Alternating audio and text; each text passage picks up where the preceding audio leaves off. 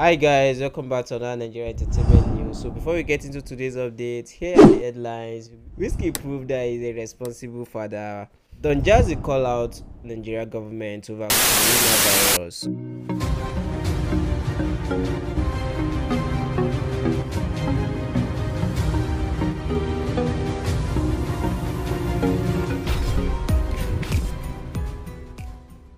So before we get into all today's updates, if you're new here, if it's your first time watching me on the YouTube channel, you're welcome. Hit on the red subscribe button below and subscribe and turn on the notification bell. Set it to all so that you'll be notified whenever I drop another interesting video. And don't forget to follow me on Instagram with the username you see on your screen right now.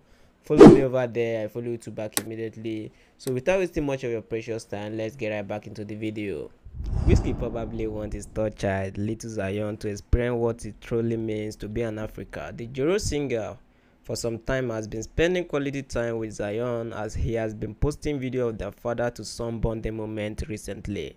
He even went on to gush about his amazing diaper changing skills and also about how he made beautiful children.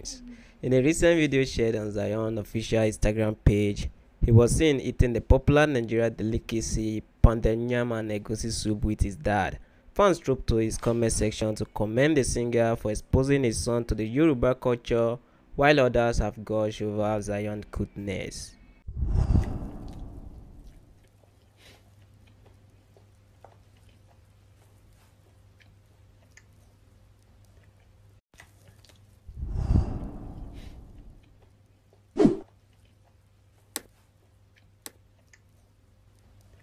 I need to find out all the prices. This is how this boy is on me every minute of the day. What do you think about Wizkid and his son Zion? Let me know what you think about this in the comment section. So let's move to other news. Music producer and Maven record boss Michael Collins Ejiri, also known as Don Jazzy, has blasted Nigeria politicians over their failure to build an equipped hospital in order to provide better health care for the citizen. His criticism is coming at a time that a number of coronavirus cases had hit 40 and two top personalities in the persons of Atiku's son and President Buhari's chief of staff Abba Kyari have reported tested positive for the disease coronavirus. According to Don Jazzy, in a statement he posted on Twitter, politicians have over the years been begged to build hospitals and properly fund the health sector, but they refuse to heed pleas and requests, and now they are forced to be treated in the dilapidated hospital as they are unable to travel overseas for treatment or seek medical help. He tweeted, build hospital, now no here, now you cannot go abroad." Here's the tweet he posted. It's Don Jazzy again to readers. Build hospital, in a no here, now you cannot go abroad. Who is it? Stay here. Maintain your distance. I come bearing gifts. Okay, I come bearing gifts. spray my hand first. Back later. See, this is the latest method of payment. For If what? they're not paying you in Lysol, don't collect. Nobody needs money again. This thing wey dey spray fit give us a cough. Make you give us call. I beg you give me. Coronavirus. Okay, I want to cut my hair, but man has to be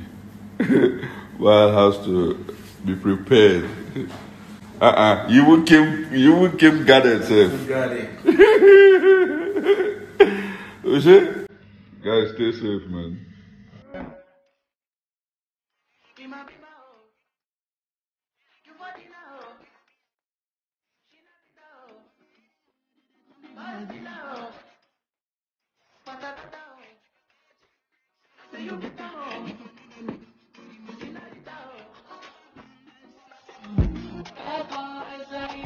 Yeah guys, let me know what you think about Don Jazzy calling out the government, Nigeria government, over coronavirus and their inability to build hospital before the coronavirus. What do you think about that? Let me know in the comment section. So let's move to other news. Olakunle Chochi has reignited his long-running feud with his estranged wife and the mother of his son, Tonto Dike. Last night, the entrepreneur and philanthropist shared a video of himself taking part in the Stay Home Challenge, which is being done by footballers around the world. Many of his followers were surprised by his prominence in the video. Some other jokingly say they doubted he was a 40-second man in bed as previously claimed by his ex-wife Tonto Dike. One of the followers wrote, and them say Baba no fit do past 40 seconds, Baba fit stand do. The father of one replied, no mind them, I won't baje, Ọlọ́run má jẹ́ kí a kan àgbákò.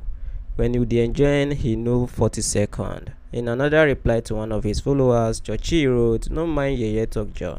Before now my King Kong, my Mr. X. After separation, Mr. X no be Mr. X again. My King Kong turned 40-second man. Here's the screenshot from the tweet and his replies.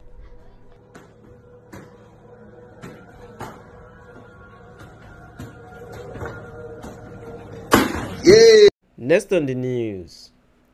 Nigerian actor Pete Edochie's son Yul has opened up on his stand on men who kneel down to propose marriage to their women.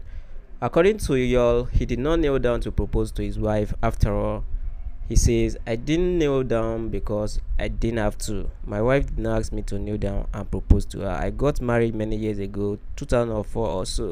But I will tell you what I think about kneeling to propose. To an extent, my father is right. It is not our culture. It is foreign. Did you kneel? I didn't kneel. Why? I didn't kneel because, well, I didn't have to. I didn't have to. My wife didn't ask me to kneel for me to propose. I got married many years ago, 2004, so very long. But it's actually no big deal. It is not that serious. Whether you kneel or lie down to propose, the woman who would leave you would. The one who won't respect you won't respect you. The one who will love you, respect you, and stick with you will surely do regardless of how you proposed. My father is 73 years old. Much respect to him. But you see, he's speaking from his own era. To a large extent, the man is right. You know, it's not our culture. Yes, you know, it's foreign for people to kneel, but it's really no big deal. That's the truth. It's not that serious. It's really no big deal. Whether you kneel down to propose or you lie down to propose, it doesn't change anything. The woman who's going to leave you will leave you. The woman who doesn't respect you will not respect you. You see, then a young man who gets down on his knee to propose to a girl is not just an idiot, he's a bloody fool. The reason I'm saying this is simple. We try to copy white people. The white people man kneels down to propose to a girl. You know what it means? They get take over the family.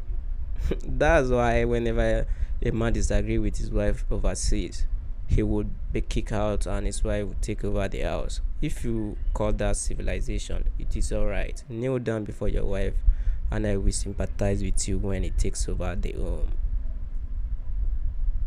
That, yes, they got it right to some extent. There are also a couple of things that they didn't get so right that we're now trying to improve. In one of my tweets, I think last week or 2 weeks ago, I said that for me, I believe the man is the head of the home. Okay, but women should not be seen as people to control or subdue. No, it's like a partnership.